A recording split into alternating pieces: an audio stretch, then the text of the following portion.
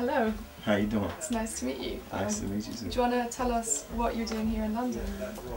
Basically, I just kind of came to London to soak in the sights, to tell you the truth. I've come here so many times in the past and not really been able to live, you know what I'm saying? It's been such a heavy schedule each time I've come because it's been based on promotions for an album or for a project or whatever. But it was a couple of people that I wanted to work with, a couple of fans that I wanted to see who wanted to see me. So I've been going around kind of doing parties around the UK and just talking to my fans, really. Just kind of wanting to just see them face to face. I hear you're over here working with some UK artists. Do you want to tell us a bit about that? Yeah, man, I've been, you know, I've always wanted to work with, you know, kind of underground or up-and-coming artists because the freedom is there to kind of do what, you know, to kind of actually create. There's not all of the bureaucracy and all of the politics that go into doing records with name artists, you know, with artists who are already established, which I've done in the past. And it's just always some kind of cramp there, some kind of shackles that won't let you completely create. And at this point in my career, man, you know, I've gone back to the essence. The best thing about doing music for me is the actual creative process. You know, actually writing, producing, and creating songs. So I really just wanted to work with some of the people who had the freedom to do that themselves. Like today at the studio, I'm working with Danielle Sr. in a whole different genre of music than what I've ever done. You know what I mean? And it's because now, being independent, I kind of had the freedom to spread my wings and do whatever kind of music I feel like doing. So I've been dabbling in rock. I just signed a rock group in the States called Menlo and getting them started, you know what I'm saying? Like I said, this is a dance record that I'm working on here. I got, you know, naturally hip-hop is my heart. So I got my man Shizio, who's a UK artist, who's rapping. We just did a song together called Rocket Girl, which we're shooting a video for in London next week.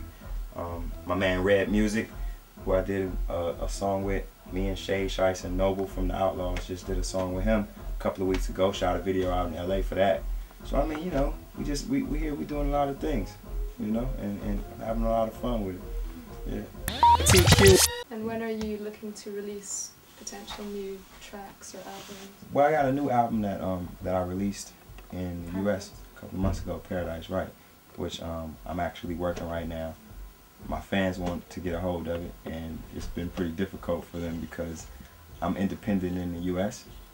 I'm independent, period. I really wanted to get to a point where in my career I can own myself. Even if it's just to say for 12 months in my career I've owned myself completely. You know what I'm saying? And that's the point where I am, and it's just, you know, for me it just feels good to finally be in that position. Who knows what's going to happen next year or the year after that, or if I end up going back to a label or doing a deal with this person or that person. But for right now, you know, I wake up smiling and saying that, okay, I own myself. So I have an album in the works right now that is completed that I own myself. And my fans want it. So I'm here to give it to them. You're in a TV program commissioned by ABC. Yeah. Can you tell us a bit about that? Well, the name of the program is Original Artists. It's a venture that I got into with two of my business partners down in Mobile, Alabama, Angela Prince and Tony Cooper. And it was something it was an idea by Angela that you know, she was kind of getting some bumps in the road and you know, needed some help kind of take it to the next level. So I kind of put my hand in it a little bit because I felt like it was a good thing for music as opposed to all of the other kind of music related shows, these talent searches and things. Everybody's doing covers, you know what I'm saying?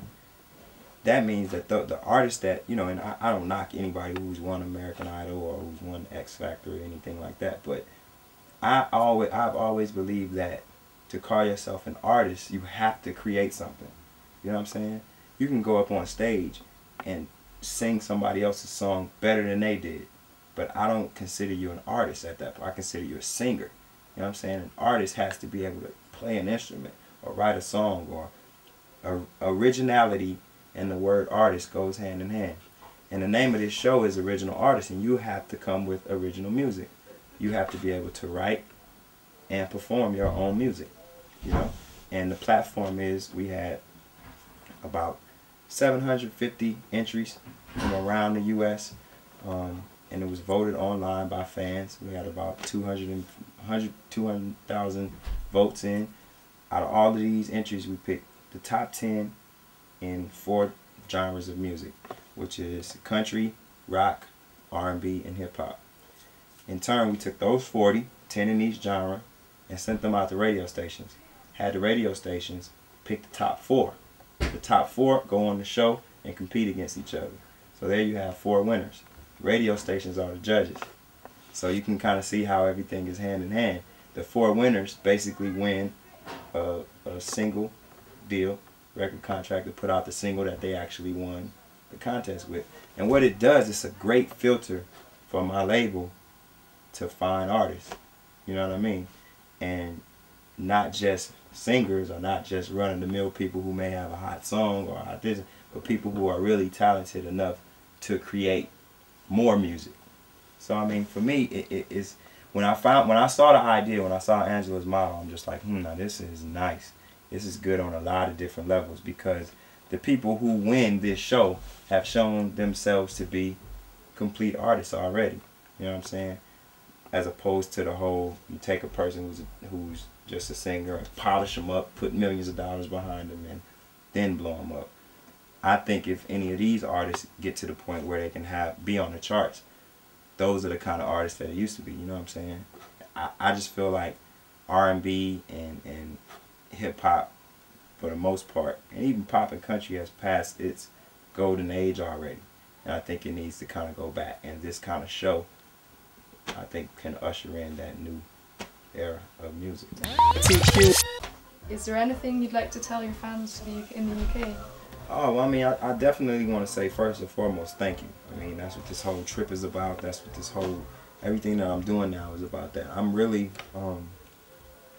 you know, I always wanted to write songs. I never was trying to be an artist. Like, that wasn't a part of the plan. It just so happened that, you know, my publishing company basically said, hey, we like these demos that you send in for other people, but we think you sing them the best. So let's try an album on you. I was signed to Sony Publishing. I ended up signing to Sony as an artist. So that's kind of where it went. But my love for music has been in the creative part.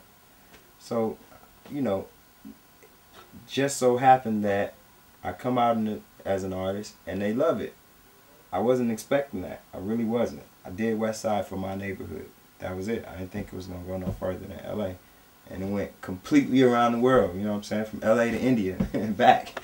So I'm like, I'm eternally grateful, especially to the fans in the UK, because they are definitely top 3 in my fan base over the years. So I'm here to say thank you. I'm here to let everybody know. I'm constantly on my Facebook page, which is facebook.com/TQ. MySpace, TQ official site. Got a Reverb Nation page, which is TQ Music. Go on there, because it's a whole lot of exclusives. Like, I'm constantly in the studio. You know what I mean? And the stuff that I do, a lot of times I just want my fans to check it out. I'm at the get it out stage. You know what I'm saying? Where I got an idea, I go in my studio, I record it, and I want to let people hear it.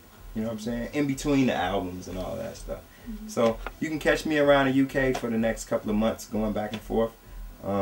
Just, you know, watch my pages, and I'll let you know where I'll be. Come out, check your boy out. Let's take a picture for once.